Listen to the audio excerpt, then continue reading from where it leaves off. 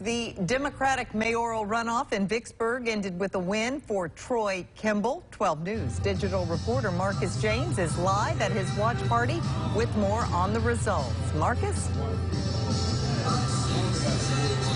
Hey, Mel, yes, I'm still here, and I'm here for the celebration for Democratic winner Troy Kimble. Now, as we stated earlier, you know, he took home the gold tonight. He's here celebrating with a couple of people that helped with his campaign and those who he loved and who supports him, basically. And so now we want to take a look or take a listen at what he plans to do next for June's general election.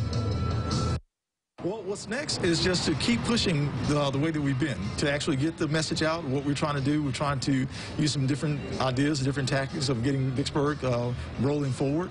We want to use some innovation. We want to get our youth involved.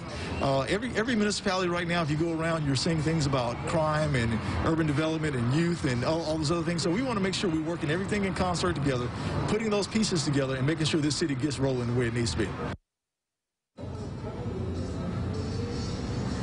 Now, Troy Kimble will face incumbent Mayor George Flaggs Jr. and Darrell Hollingsworth, and they both are running as independents in June's general election. Of course, you can follow our website at WJTV.com for the latest on elections, and of course, you can always watch us right here on WJTV 12. For now in Vicksburg, Marcus James, 12 News.